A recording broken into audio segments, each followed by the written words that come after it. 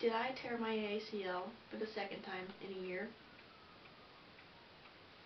Maybe yes, maybe no. But, at least it was the other one, like I didn't re-tear the old one that I already had torn. So, now I'm just going to have matching knees. I just had to make it even. Did this on purpose.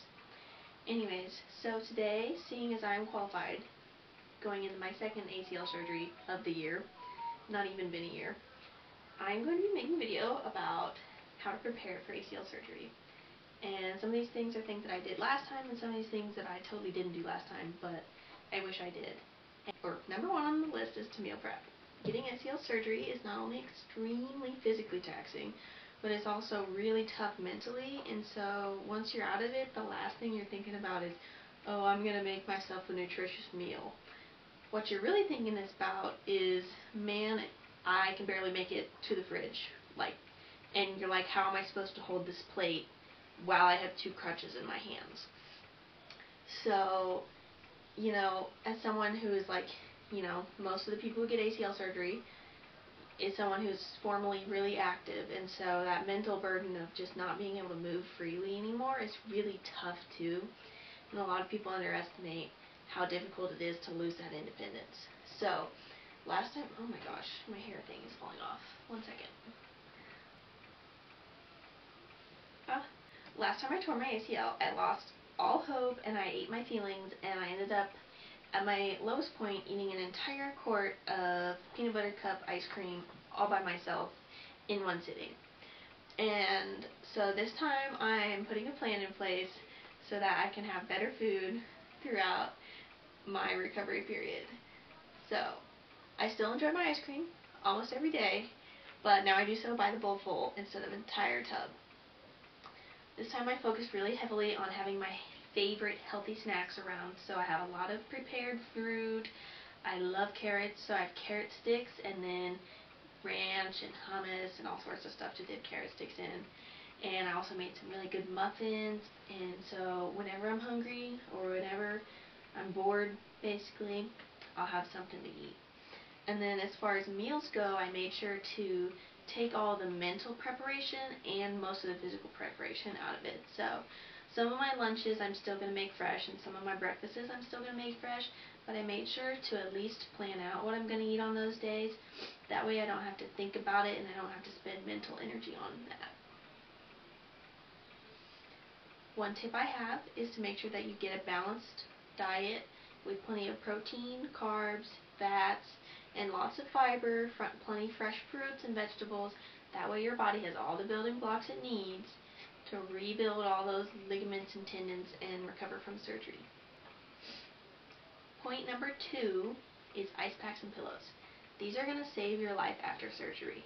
I really recommend getting one of these old-fashioned ice packs because you can fill it with water and ice and it gets super cold, and it's way colder than the type that you can get that are like gel and they go in the freezer. Those type are still good, but when you're first coming out of surgery, you're going to have a lot of ACE wrap wrapped around your leg, and this type is the type that I've found that's only going to get through all those layers of bandage, and you're going to feel that cold. And then the pillows are really just there to keep your foot elevated. So anywhere you're going to be sitting, so like the couch, your bed, you're going to want to make sure that you have a pile of pillows nearby. That way you can keep your leg elevated and keep that swelling down. Number 3 on the list is to practice with your crutches. So before you go into surgery, you want to make sure you have your crutches, or however you're going to get around, but it's most likely crutches. And you're going to want to make sure that they're not only the appropriate size for you, so make sure the hand rests are in the correct place, and make sure that it's adjusted to the correct height so that you're not resting on your armpits and you have at least 2 or 3 fingers of space in between your armpits and the top of the crutches, because if you're resting in your armpits, you can do some serious damage to the nerves there. So you want to have all the weight on your hands. And another tip is, if your crutches are ones that have kind of been sitting around your house from maybe yours or a previous surgery, you want to make sure that you replace the ends on those, because they deteriorate really quickly when they're just sitting around, and so that rubber could slip or break or lead you to fall, and you don't want that to happen. Tip number 4 is to prepare your space.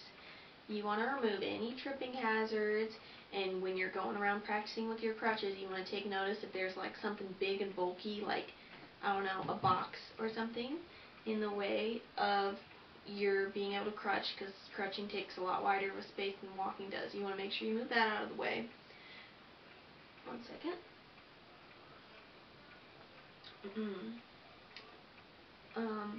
You also want to move everything that you're going to need close to the couch or the bed where you're going to be spending most of your time.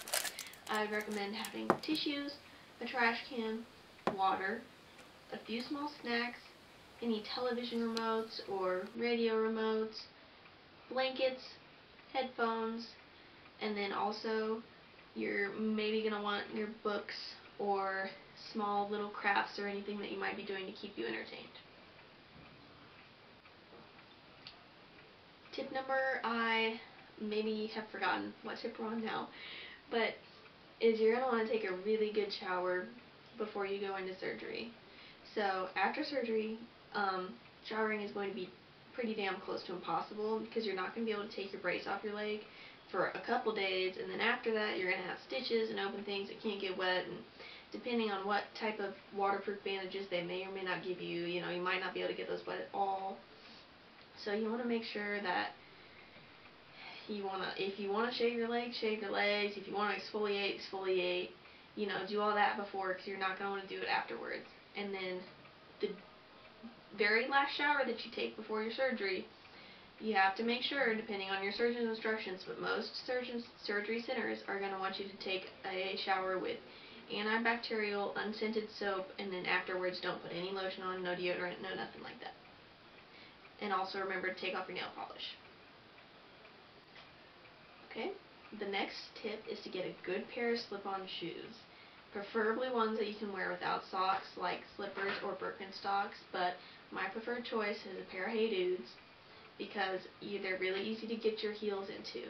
And after surgery, it's going to be really hard to get that back part over your heel, because you're not going to be able to bend your leg, and you're not going to be able to support your weight on that leg. So go ahead and do yourself a favor and make sure that you have a good pair of slip-on shoes lying around. The next tip that I have is to have a trusted person manage your pain medication. So last year I was in a different situation, and I was still, a kid kind of living at home with my parents. And this year I'm living on my own, but I'm coming back to recover for surgery for a few weeks at my parents' house. And I'm still choosing to have my parents manage my pain medication, because it can be pretty dangerous if you take it in too close intervals, and it can be pretty tempting when you're recovering from surgery that you just want to go to sleep and your leg hurts, and you get to the end of like the 6 or the 8 hours or however long it is between whatever medication your doctor's giving you, and you kind of are feeling it, and it's like, I just want to take another one and pass out and not have to deal with this pain anymore. But that can be pretty dangerous, so I'd really recommend having someone else just put out your medication for you every however many hours, and that way you're still in control and you can take it or not take it. But it just kind of takes away that temptation. And obviously, if the person who's taking care of you after your surgery is or has been an addict, don't put them in a position to relapse, and just go ahead and take care of that on your own. The next tip is to take a trip to the library. This is my favorite one. I love reading, but I also love, watching YouTube. And you're going to be watching a lot of movies and TV and all sorts of crap to keep yourself entertained. And eventually it's going to turn your mind mush, and you're not going to want to watch it anymore. And so I would really recommend getting some good books, maybe some childhood favorites, ones with fun pictures. Just go crazy. I got a huge stack, and I'm trying to hold off on looking at them until my surgery because they are all so fun, and I really am excited to look at them after the surgery. My last tip is to mentally prepare yourself.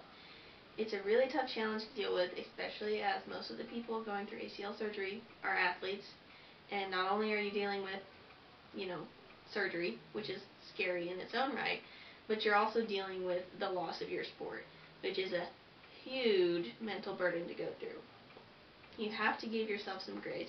no matter how many tubs of ice cream you eat or how many hours you spend wallowing in self-pity, if you make that decision to get up the next day and you're still alive at the end of it, then that's all you can really hope for. Because guess what I did last time I had surgery? I spent most of my recovery crying on the floor. And guess what? My knee that I had surgery on is still intact. Can't say the same for the one that was supposed to be my good knee.